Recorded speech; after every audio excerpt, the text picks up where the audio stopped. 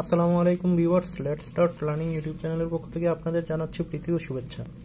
আজকের ভিডিও টিউটোরিয়ালে আমরা উচ্চ মাধ্যমিক রসায়নের জৈব রসায়নের টি.এন.টি সম্বন্ধে আলোচনা করব। টি.এন.টি এবং এর সম্পর্কিত যেসব প্রশ্ন বোর্ড পরীক্ষা, এইচএসসি বোর্ড পরীক্ষা এবং অন্যান্য পরীক্ষা বেশি এসে থাকে তা নিয়ে আজকে আলোচনা করব।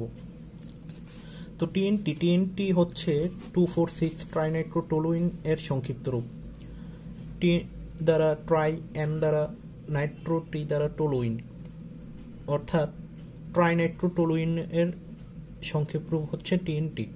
2,4,6 ট্রাইনাইট্রোটোলুইন এর সংজ্ঞা ট্রাইনাইট্রোটোলুইনকেই সংক্ষেপে টি.এন.টি বলা হয়।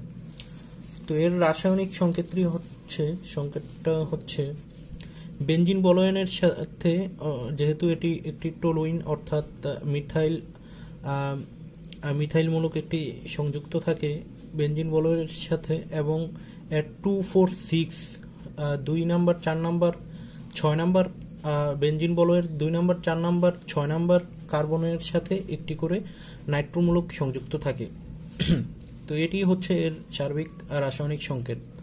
এবার আমরা এর কিছু ভৌত এবং রাসায়নিক বৈশিষ্ট্য সম্বন্ধে জানব। এটি ভৌতভাবে বর্ণহীন তরল এবং এর গলনাঙ্ক হচ্ছে 80 ডিগ্রি সেলসিয়াস, স্ফুটনাঙ্ক 240 ডিগ্রি সেলসিয়াস। আপেক্ষিক গুরুত্ব 0.866, অর্থাৎ এটি পানির চেয়েও হালকা। পানির আপেক্ষিক গুরুত্ব আমরা যেহেতু জানি 1, আর এটির আপেক্ষিক গুরুত্ব হচ্ছে 0.866, অর্থাৎ পানির চেয়েও হালকা। পানিতে এটি অদ্রবণীয়, কিন্তু অ্যালকোহল এবং ইথারে দ্রবীভূত হয়। বিস্ফোরণ শক্তি 2.8 মেগাজুল পার কেজি। এটি একটি অন্যতম একটি বিস্ফোরক পদার্থ।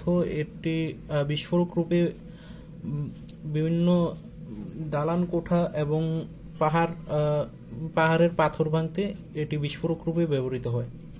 তো এটি ছিল এর ভৌত এবং রাসায়নিক বৈশিষ্ট্যাবলী। বর্ণহীন তরল, গলনাঙ্ক 80 ডিগ্রি সেলসিয়াস, স্ফুটনাঙ্ক 240 ডিগ্রি সেলসিয়াস, আপেক্ষিক গুরুত্ব 0.866, অর্থাৎ পানির চেয়েও হালকা। পানিতে দ্রবণীয় হলেও অ্যালকোহল এবং ইথারে দ্রবীভূত হয়। আর বিস্ফোরক শক্তি 2.8 মেগাজুল পার কেজি। এবার আমরা এই টি.এন.টির প্রস্তুতি বিক্রিয়া সম্বন্ধে আলোচনা করব। টি.এন.টির প্রস্তুতি মূলত 3 ধাপে ভাগ করা যায়, কিন্তু প্রত্যেকটি ধাপেই এর বিক্রিয়ক এবং বিজারক একই থাকে বা ইনগ্রিডিয়েন্টসগুলো অপরিবর্তিত থাকে, শুধুমাত্র তাপমাত্রার একটু হেরফের এদিক সেদিক হয়। তো দেখি প্রথম ধাপটি কি। প্রথম ধাপটিতে গাঢ় সালফিউরিক অ্যাসিডের উপস্থিতিতে টোলুইনকে, এই হচ্ছে টোলুইনকে গাঢ় সালফিউরিক অ্যাসিডের উপস্থিতিতে গাঢ় নাইট্রিক অ্যাসিড দ্বারা বিক্রিয়া ঘটানো হয়।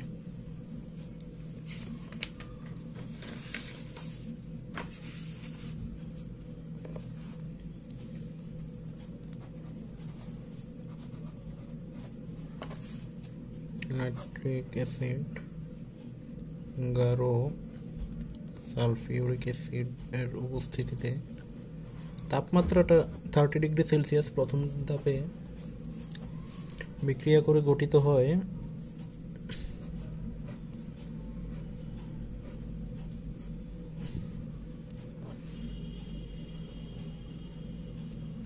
অর্থোনাইট্রোটোলুইন। যেহেতু এখানে মিথাইল মূলক আছে, আমরা জানি মিথাইল মূলক অর্থপ্রেরণা নির্দেশক, তাহলে এটি নাইট্রিক অ্যাসিড হতে আসা নাইট্রোমূলকটিকে অর্থ দিকে ধাপিত করবে। তাহলে এটি আমরা বিক্রিয়াতে সংগঠিত হলে পাই অর্থোনাইট্রোটোলুইন প্লাস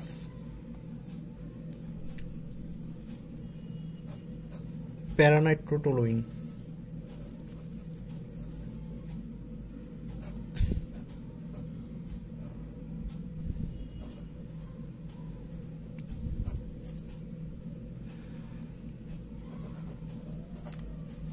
প্লাস পানি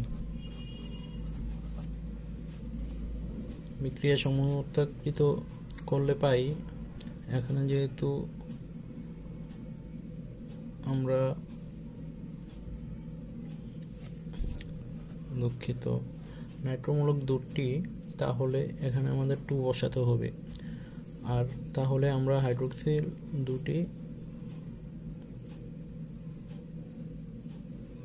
আর তাহলে এখানেও 2 বসাতে হবে। তো প্রথম ধাপটি হচ্ছে গাঢ় সালফিউরিক অ্যাসিডের উপস্থিতিতে আমরা 30 ডিগ্রি সেলসিয়াস তাপমাত্রায় টলুইনকে গাঢ় নাইট্রিক অ্যাসিড দ্বারা বিক্রিয়া ঘটালে অর্থোনাইট্রোটলুইন এবং প্যারানাইট্রোটলুইনের সাথে পানি উৎপন্ন হয়। 2 নম্বর ধাপটি হচ্ছে এখানে উৎপন্ন এই অর্থোনাইট্রোটলুইন এবং প্যারানাইট্রোটলুইনকে আবার একই বিজারক অর্থাৎ সালফিউরিক অ্যাসিডের উপস্থিতিতে আবার গাঢ় নাইট্রিক অ্যাসিড দ্বারা নাইট্রেশন বিক্রিয়া ঘটানো হয়। আবার আমরা দেখি 2 নম্বর ধাপটি। এখান থেকে উৎপন্ন এই অর্থোনাইট্রোটলুইন প্যারানাইট্রোটলুইন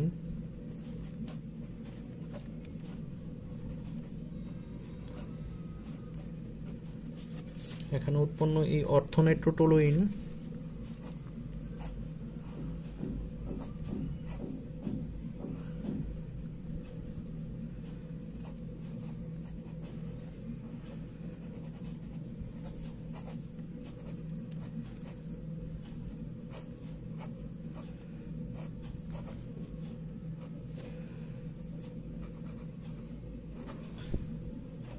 এবং প্যারানাইট্রোটলুইনকে আবার সেম ইনগ্রিডিয়েন্টস অর্থাৎ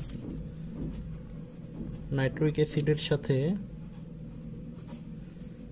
গাঢ় নাইট্রিক অ্যাসিডের সাথে গাঢ় সালফিউরিক অ্যাসিডের উপস্থিতিতে,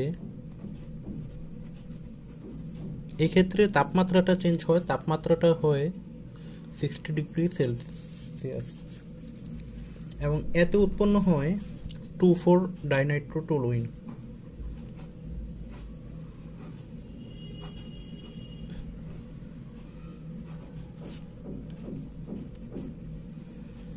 যেহেতু এখানে মিথাইলমূলক বেনজিন বলয়ের সাথে উপস্থিত মিথাইলমূলক অর্থপ্যারা নির্দেশক, তা এটি গাঢ় নাইট্রিক অ্যাসিড হতে আগত নাইট্রোমূলককে অর্থ আর প্যারা স্থানে নির্দেশিত করবে।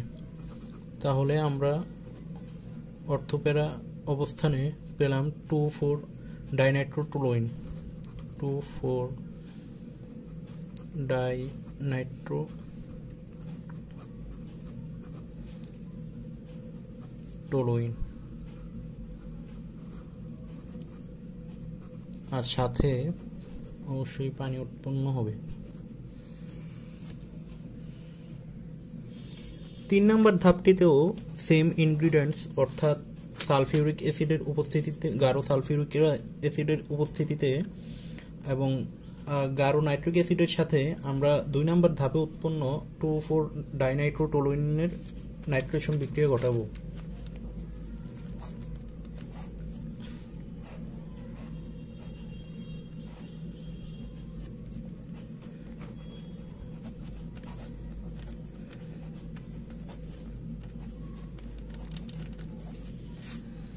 এর সাথে গাঢ় নাইট্রিক অ্যাসিড আর গাঢ় সালফিউরিক অ্যাসিডের উপস্থিতি থাকবে। গাঢ় নাইট্রিক অ্যাসিডের সাথে বিক্রিয়া ঘটাবে গাঢ় সালফিউরিক অ্যাসিডের উপস্থিতিতে। এক্ষেত্রে তাপমাত্রা আবারও চেঞ্জ হবে, তাপমাত্রা হবে 110 ডিগ্রি সেলসিয়াস। তো এই সম্পূর্ণ বিক্রিয়াটি ঘটলে 3 নম্বর ধাপে আমরা পাবো, নিচেই লিখি, 3 নম্বর ধাপেই পাবো আমরা আমাদের কাঙ্ক্ষিত যৌগটি অর্থাৎ T.N.T।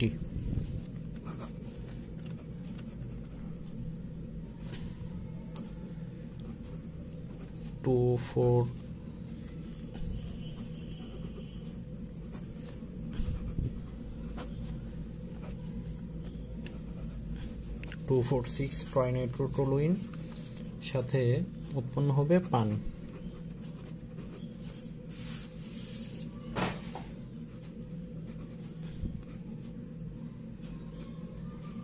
ট্রাইনাইট্রোটোলুইন।